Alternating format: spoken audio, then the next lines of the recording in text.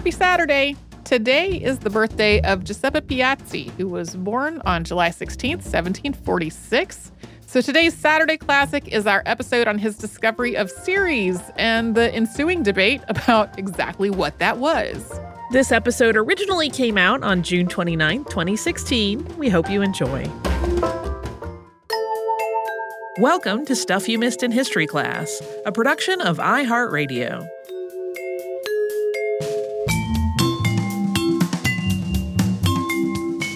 Hello and welcome to the podcast. I'm Holly Fry. And I'm Tracy V. Wilson. And I have to confess up front that, and I might offend people by saying this a little bit, the impetus for this episode is because I can get a little cranky and fussy about people who are still campaigning to get Pluto back as a planet. Yeah.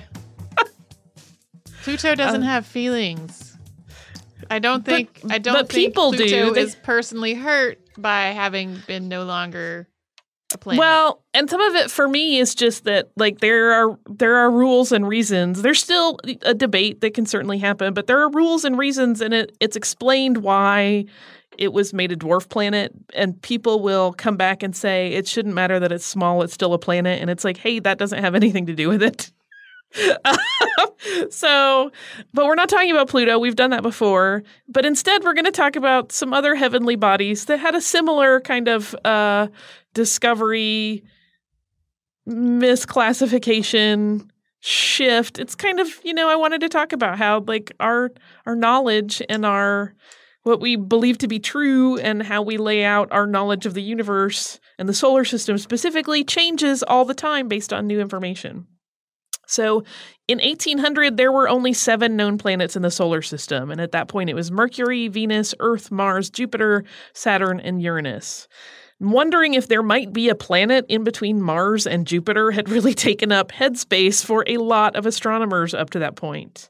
Once Uranus was discovered in 1781 by Sir William Herschel, it validated a theory that indicated that there should be sort of regular spacing between the orbital ellipses of planets. And this gave astronomers even stronger conviction that there must be a planet there in that swath of space between Mars's orbit and Jupiter's orbit. But no one had identified a planet there. Johannes Kepler even theorized about a planet in that gap between those two planets in 1596 in his work Mysterium Cosmographicum. And he actually hinted that there would be more than one there, writing, quote, "Yet the interposition of a single planet was not sufficient for the huge gap between Jupiter and Mars." Plenty of astronomers dedicated huge chunks of their careers to try to find this elusive planet that they felt absolutely must be lurking in that empty swath of space, but to no avail. But eventually, an Italian astronomer, who was really a mathematician, found something. And today we're going to talk about the celestial object Ceres, the man who spotted it, what it is, what it's been in terms of nomenclature, and how science shifts its thinking as new information is uncovered. To talk about Ceres, we're going to talk a little bit about Giuseppe Piazzi. He was born on July 16th, 1746, so we are coming up on his birthday. He was one of 10 sons, and his parents, who lived in Ponte in Valtellina in the north of Italy, were really well off financially. Because many of his siblings had died when they were still very young, Giuseppe was baptized in a very quick home ceremony with the official record, quote, "because of impending danger of death." And though his parents had been fearful of his health, Giuseppe grew to adulthood. And at the age of 19, as was often customary for wealthy sons, he took holy orders to become a priest. And he pursued a number of academic studies. And eventually, starting in 1770, at the request of the church, he began teaching philosophy and mathematics as a touring lecturer throughout Italy.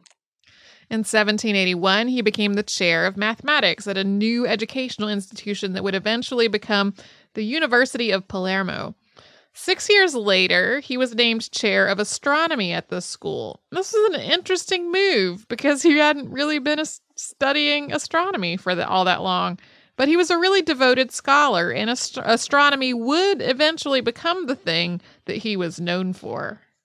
In early 1787, the same year that he was named chair of astronomy, Piazzi began an intensive 3-year study trip so that he could really become as familiar with astronomy as he could. And during that time, he spent time in Paris and London, and he became the colleague and friend of astronomers in both of those cities.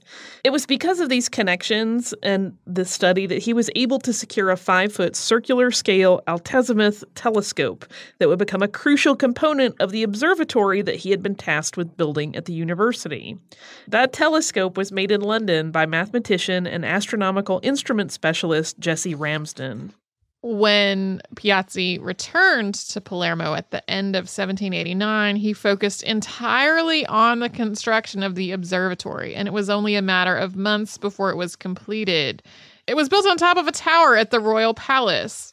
With his new observatory completed and this impressive telescope installed, Giuseppe set to work making observations, focusing primarily on accurately mapping the positions of stars.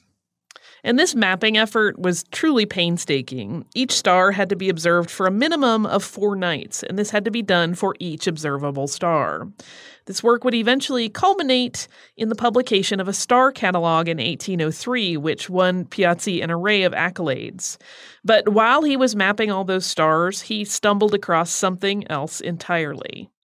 So it's a little early normally for a break for a sponsor, but we want to keep this next section all together. So we're going to pause here and have a little sponsor break, and then we will come back and talk about what it was that Piazzi stumbled upon.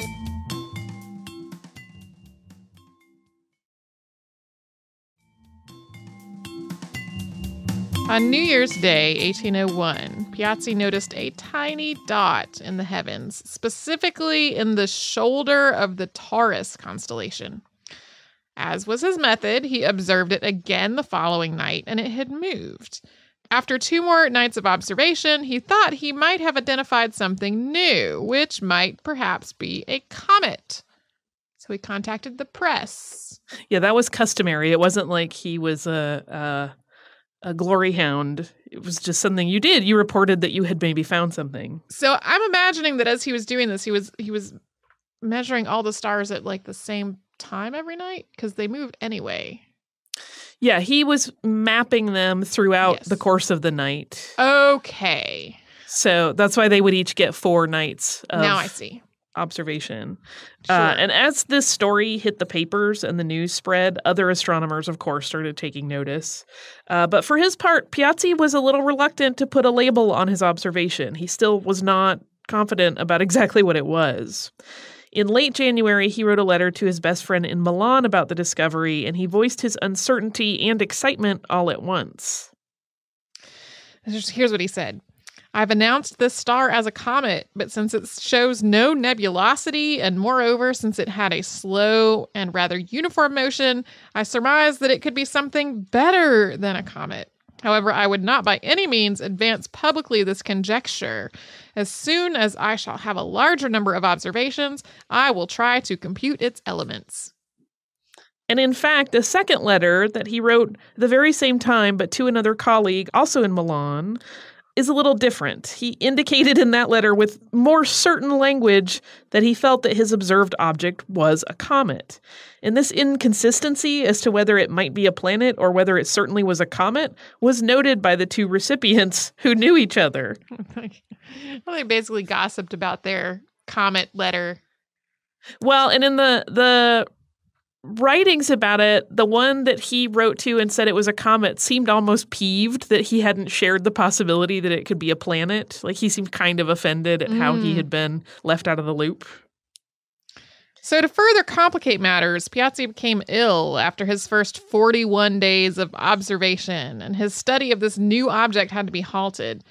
Then the sun's halo made it impossible to see for a while. Piazzi's colleagues had to use the data he had collected up to that point to try to calculate where the planet would appear again once it would become observable again.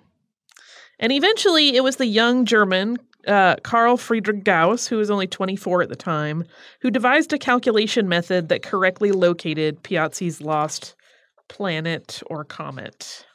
As the public interest grew, people started asking astronomers about Piazzi's discovery. This actually led to some interesting cattiness regarding what to name it. When Johann Elert Bode spoke to the Prussian Academy and then the press at Easter just a few months after Piazzi had made his first observation, he declared the discovery of a new planet, this really being Piazzi's discovery, not his own, which he called Juno. Astronomer Baron Franz Xaver von Zach, who we'll talk about more in just a moment, called it Hera.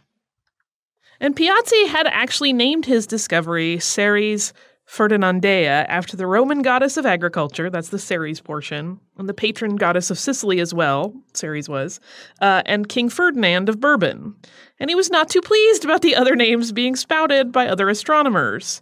And in a letter to a colleague in August of 1801, he said, quote, "If the Germans think they have the right to name somebody else's discoveries, they can call my new star the way they like. As for me, I will always keep it the name of Ceres, and I will be very obliged if you and your colleagues will do the same."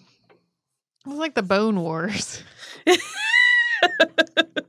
We already have that in the archive from past hosts if you want to hear about it. Yeah. The name Ceres was eventually acknowledged throughout the astronomical community, although the Ferdinandea was dropped, largely because it made the name terribly long. And as for the nature of Ceres, by mid-1802, after another astronomer had observed it and its orbit had been tracked, was fairly settled to most that it was indeed a planet and not a comet. But it wasn't entirely settled. There were some people who doubted it entirely, and when Piazzi rewrote his observations in a new edition with different data, it caused quite a stir. Von Zach wrote, quote, "What is going on with Ceres Ferdinandea? Nothing has been found as yet, either in France or Germany. Peoples are starting to doubt. Already, skeptics are making jokes about it. What is Devil Piazzi doing?" Yeah. I love finding out how catty this whole group of scientists was. They're so often so catty. Piazzi's full findings with all of the updated data were published in September of 1802. And while Ceres was obviously much smaller than any planet identified up to that point, astronomers were still categorizing it as a new planet. And finding a new planet was a really important event at this juncture in history. And in the wake of the publishing, there was this flurry of activity as other astronomers analyzed the data and calculated the orbit of Ceres and hashed out any and all details, and they were ever debating the merit of Piazzi's work. And Piazzi himself was busy working on other responsibilities at the university, however. He also maddened the astronomical community by continually and casually referring to Ceres as a star or a comet sometimes rather than a planet. There's actually a funny bit of coincidence around Piazzi discovering Ceres because, as we mentioned earlier, there were other astronomers who were really focused on looking for this planet they thought must be in the region of space hemmed in by the orbits of Jupiter and Mars. One of them, a German-Hungarian astronomer named Baron Franz Xaver von Zach, who we mentioned earlier, had determined that what was needed was a collective effort. So von Zach invited most of the prominent astronomers of the day to be part of this project. And this group became known as the Celestial Police. They each patrolled, to keep with the policing metaphor, a designated section of the heavens in search of the missing planet. And eventually Piazzi was invited to be part of the team, but it appears that the invitation, which was relayed through a letter written to another colleague, was actually dated after Giuseppe Piazzi had found Ceres already. And moreover, Piazzi never received that invitation, so there is some speculation, given the evidence of how catty all of these dudes could be, that they were trying to kind of like loop him into their crowd so that they could all share some of the glory of having found it after the fact. Like, no, we invited him to be part of our group, you guys. It sounds like middle school. It really does.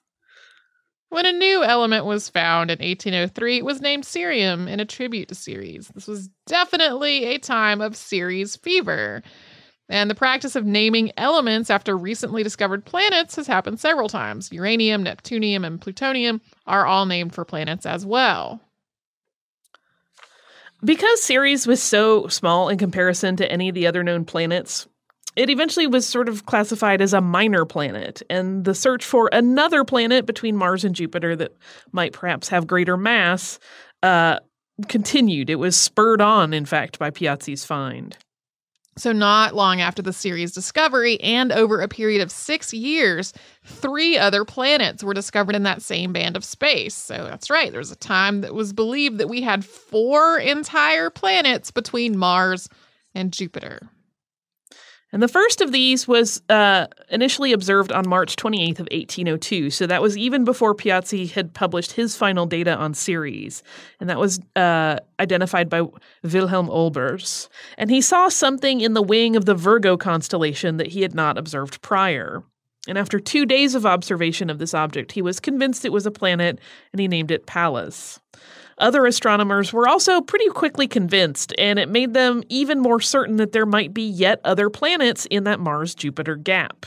On September 1st, 1804, Carl Ludwig Harding spotted the next planet at the intersection of the orbits of Ceres and Pallas, and this one was called Juno.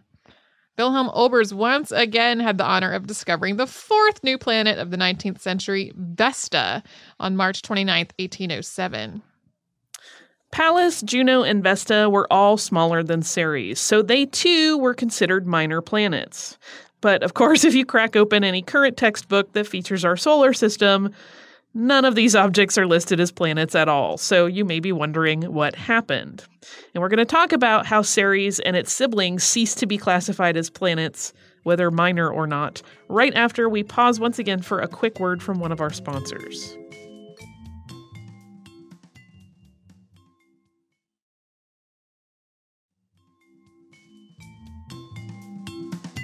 To get back to what happened to Ceres, slowly the realization was made that Ceres and its neighbors were maybe not actually planets after all.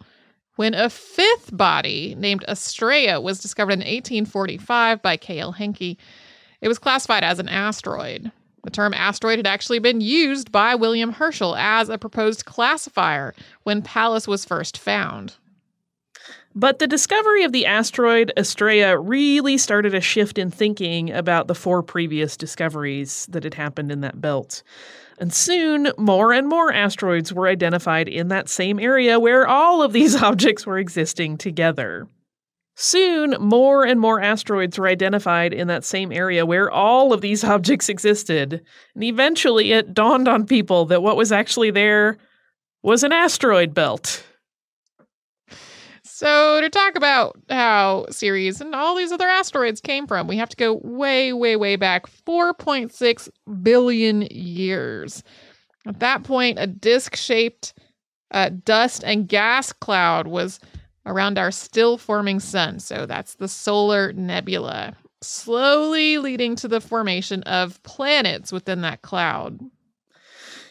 Yes, so as some particles would bump into each other, they would stick to one another, and then they would collide with more particles and form progressively larger and larger clumps, eventually growing large enough that these clumps would develop gravitational pull and then attract more mass to them. But not all gravity-bearing clumps are created equal. Some grow larger than others. Once Jupiter developed, it's highly likely that its gravity was so great that it just dominated the material attraction game in that part of the solar nebula. So Jupiter, with its massive size, robbed Ceres and other objects of the chance to grow into full-sized planets. That asteroid belt that Ceres is part of is sometimes described as that missing planet between Mars and Jupiter that just couldn't pull itself together into one cohesive body because of Jupiter's incredible gravitational pull. That's selfish, jerk Jupiter. No, don't write me hate mail because you love Jupiter. I love it too.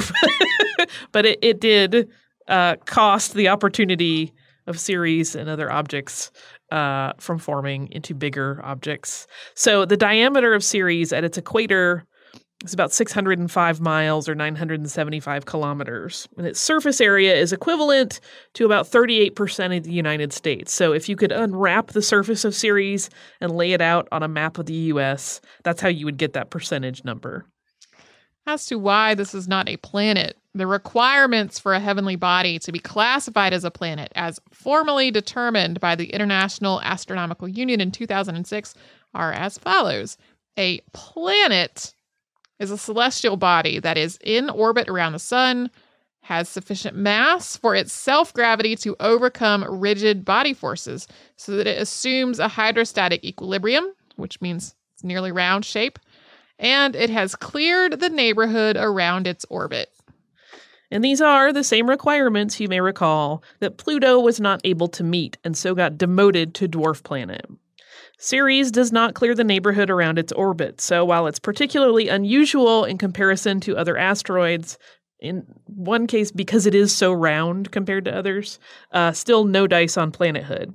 We should mention, though, that when the argument about Pluto's status as a planet or not was still in play, it briefly brought up the possibility of reclassifying Ceres as a planet once again. But even though it's not a planet, but a dwarf planet, Ceres is still the dominant feature of the asteroid belt. It's a lot larger than anything else in the belt by a significant margin. Ceres contains approximately 30% of the total mass found in the asteroid belt. That's a lot. If you think about all of that stuff floating in the asteroid belt, 30% of it is all concentrated in Ceres. On September 27th, 2007, NASA's Dawn mission, which was led by the Jet Propulsion Lab at California, launched a spacecraft from Cape Canaveral Air Force Station, Florida. And its destinations, that's destinations plural, Vesta and Ceres. After spending some time with Vesta, in terms of a year and a few months, Dawn arrived at Ceres in early March 2015. That made it the first spacecraft to orbit 2 extraterrestrial targets, as well as the first to orbit an asteroid. Yeah, that's sort of one of the cool things in all of this, and one of the things that I love particularly about space is that we're watching history be made all the time, which is really cool. And you may be wondering why it would be so important to study Ceres. As we mentioned earlier, it was likely on its way to becoming a planet before Jupiter mucked that whole thing up, so it's considered a protoplanet. And by studying protoplanets, we have the potential to discover all kinds of things about planetary development, and as a consequence, our own planet Earth. It's like traveling back in time and looking at history sort of in an arrested state. This is like the space version of the island of Ceres that we talked about in our SYMHC episode, that like it's been protected since it was formed so scientists can study like how islands get plants and animals living on them. It's like that, but space and without plants and animals living on it. That we know of.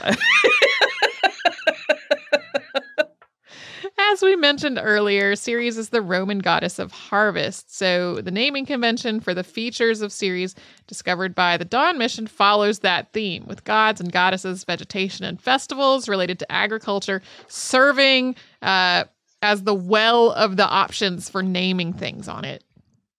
And thanks to the Dawn Project, we now know a lot more about Ceres than we did just a few years ago. It's covered with shallow craters, which we didn't know. It appears to have water ice on its surface.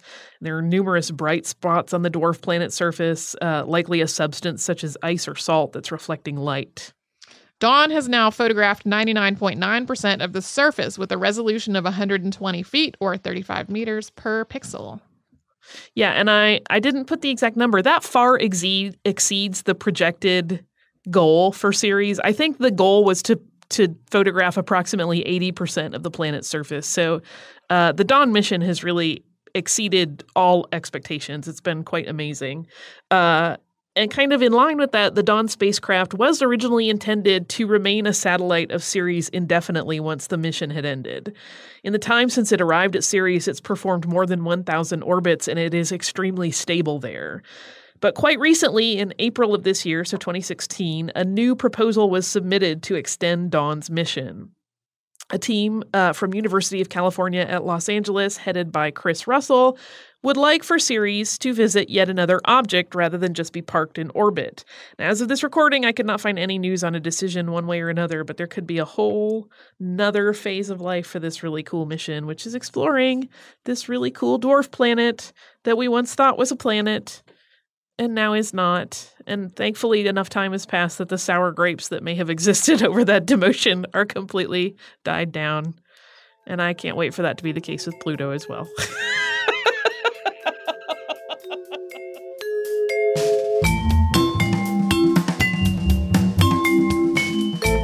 Thanks so much for joining us on this Saturday. Since this episode is out of the archive, if you heard an email address or a Facebook URL or something similar over the course of the show, that could be obsolete now. Our current email address is historypodcast@iHeartRadio.com. Our old How Stuff Works email address no longer works. You can find us all over social media at Missed in History. And you can subscribe to our show on Apple Podcasts, Google Podcasts, the iHeartRadio app, and wherever else you listen to podcasts.